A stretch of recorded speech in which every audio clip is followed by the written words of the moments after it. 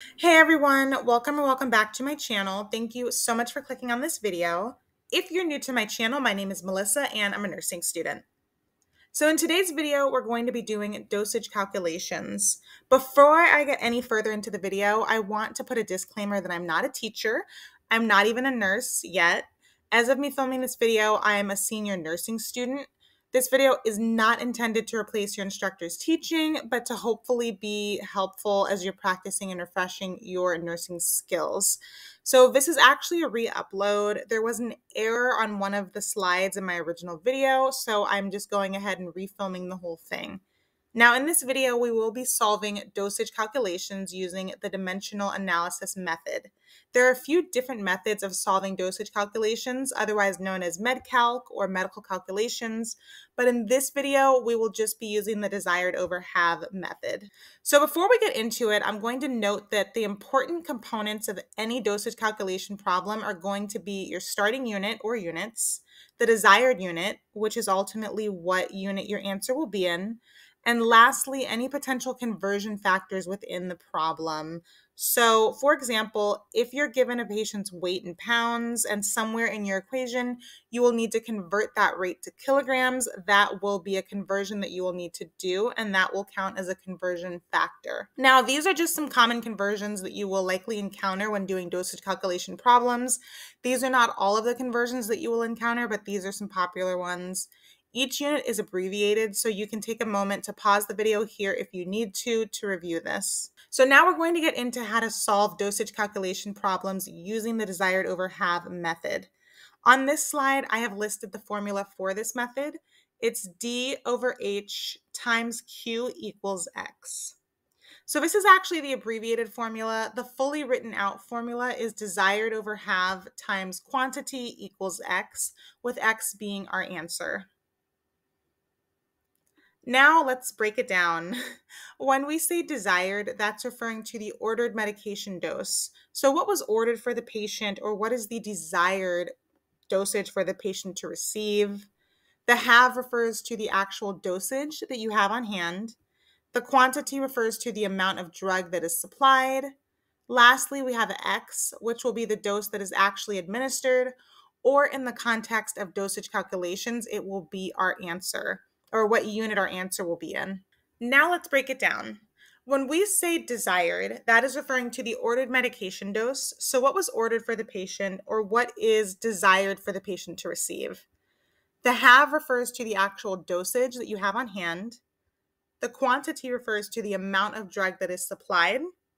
And then lastly, we have X, which will be the dose that is actually administered, or in the context of dosage calculations, it will be our answer.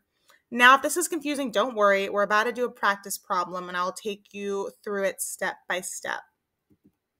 So for our first practice problem, it reads, a patient has an order for 6 milligrams of medication. The medication available is 3 milligrams per tablet. How many tablets should the nurse administer? Now, for this first problem, I did not list what medication was ordered for the patient because I want you guys to just focus on the numbers in the problem. When it comes to dosage calculation problems, the numbers and the units are what is important. And so I feel like it can get confusing when you're trying to figure out what medication is given and what route or what method it's given in. So for this problem, we're only going to be focusing on the numbers and the units so you can get the formula down and practice how to set up your equation. So when looking at the problem, I have highlighted all the important parts. 6 milligrams is what will be your desired dose. So this is what we want to be giving the patient. 3 milligrams is what we actually have. So the medication available is in 3 milligram tablets. And 1 is the quantity. So that means that for each tablet, or it means each tablet equates to 3 milligrams of medication. Now, like I mentioned at the beginning of the video, for any dosage calculation problem, you're going to want to focus on 3 important factors: your starting unit, your desired unit, and your conversion factors. For this problem, our starting unit is in milligrams because our desired is 6 milligrams. Our ending unit, which is what our answer will be in, is also in milligrams. We do not have any conversion factors in this problem because this problem does not require any conversions. I wanted to keep question 1, our sample problem, as simple as possible. So now we're going to remove the problem and we're just going to focus on our important elements, which are our desired, our have, and our quantity. So the first thing that we're going to do is set up our formula. So desired over have times quantity is our formula. All we're going to do now is plug in our numbers where they fit. So 6 milligrams is our desired, 3 milligrams is what we have, and the quantity is 1 because there are 3 milligrams of medication in 1 tablet. Now that the numbers are plugged into our equation, we're going to break down the equation and start solving. So the first part of our equation is 6 milligrams over 3 milligrams, or 6 milligrams divided by 3 milligrams. So you can plug that into your calculator if you need to. I'm not great at math, so no matter how simple things are, I like to put into my calculator just to be sure that I get the correct answer. So 6 divided by 3, of course, equals 2. And now we're going to multiply that answer by our quantity, which is 1. So 2 times 1 is equal to 2, so our answer is going to be 2. But we're not done just yet. The final part of this equation is to make sure that we are giving our answer in the appropriate unit. So the answer is 2, but 2 what?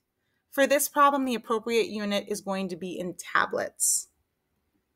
So the answer to the actual question, how many tablets should the nurse administer? The answer is that the nurse should administer 2 tablets. Now we're going to move to our second problem. This problem is a little more tricky because the medication is in the problem, but it won't actually change the way we set up our equation. It shouldn't change anything. So the problem reads, a patient has an order for bupropion 150 milligrams PO. PO just means by mouth or orally, so this will be administered through the patient's mouth. The medication available is 50 milligrams per tablet. How many tablets should the nurse administer? Now, the first thing that I want you to do, and you can go ahead and pause the video so you can do it on your own, but I want us to figure out what is our desired, what is our have, and what is our quantity in this problem. So our desired is going to be that 150 milligrams because that is what the patient has an order for. That is what we want to make sure the patient receives. Our have is going to be 50 milligrams. Our quantity is going to be 1. So 1 tablet is going to equate to 50 milligrams and vice versa. So we're going to need to figure out how many tablets we need for the patient in order for the patient to receive their 150 milligrams of bupropion. And just like the last problem, even though this problem has a medication listed, it really doesn't matter what the medication is because our focus really is going to be on the numbers and the units in this problem. So we're going to break this equation down the exact same way that we broke down the last one. First, I want you to write out the actual formula, which is desired over have times quantity. The next thing that we're going to do is plug in our numbers into our formula. So in the desired spot, we're going to put 150 milligrams. In the have spot, we're going to put 50 milligrams. And in the quantity, we're going to put 1 for our 1 tablet. Now that the equation is set up, we're going to break it down. So first, we divide 150 milligrams by our 50 milligrams, and the answer is 3. So now that we have the answer of 150 divided by 50, we're going to multiply that answer, which is 3, by our quantity, which is 1. And 3 times 1, of course, is 3. So our answer is 3. But remember, in our final step, we want to make sure that we provide our answer in the appropriate unit. So in this case, that unit will be tablets. So back to our original problem, how many tablets should the nurse administer? The nurse should administer 3 tablets to the patient. And now we're going to do a third and final practice problem. This problem is more challenging than the previous two because not only did I list a medication, but this problem also has a conversion factor. So we're going to go through that together. So the problem reads, a patient has an order for diazepam 0.5 milligrams IV. The medication available is diazepam 4 milligrams per 2-liter vials. How many milliliters should the nurse administer? So we're going to now break down the problem. So the first thing we're going to do is that we're going to look at our actual numbers and what is important in this problem. Again, for the purpose of dosage calculations, we're not going to worry about what medication is being administered. We're just going to look at our numbers and our units. So we're going to look at our desired.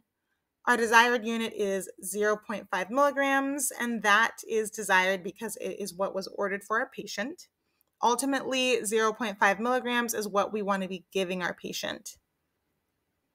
Our have is 4 milligrams, and then our quantity is 2 liters.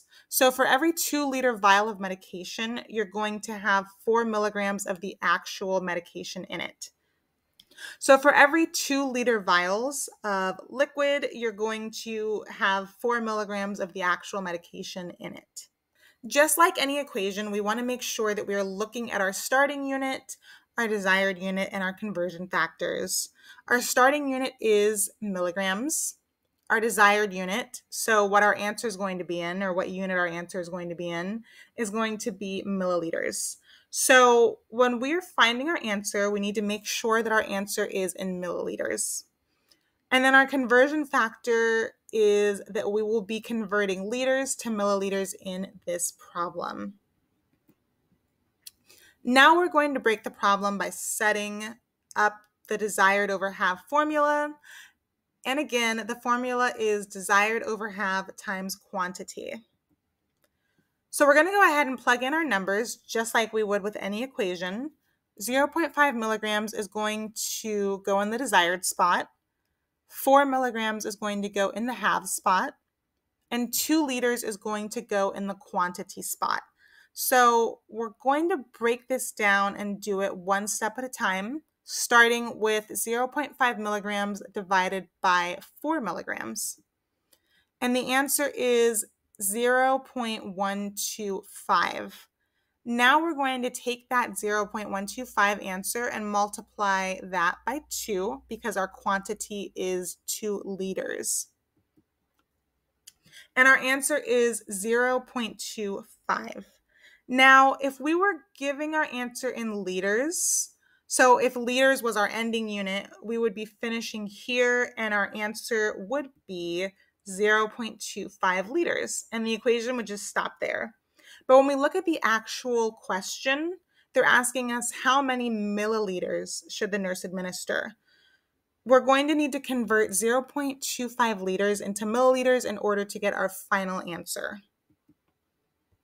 So how are we going to do that? 0.25 liters equates to how many milliliters? Now remember at the beginning of the video, we went over conversion rates. Remember that milli translates to 1,000. So 1 liter is going to be 1,000 milliliters. That's the conversion rate. So like I mentioned, I'm not personally good at math. So what I always do when it comes to converting liters to milliliters is a little trick. I will move the decimal 3 spaces to the right. And in this case, that will convert 0.25 liters to 250 milliliters. So our answer will ultimately be 250 milliliters. Now going back to the original problem, how many milliliters should the nurse administer? The answer is that the nurse will administer 250 milliliters to the patient. Okay guys, that's it for this video. If you like this video, please go ahead and give me a thumbs up. Please subscribe to my channel if you have not done so already. Thank you guys so much for watching, and I will see you in the next video.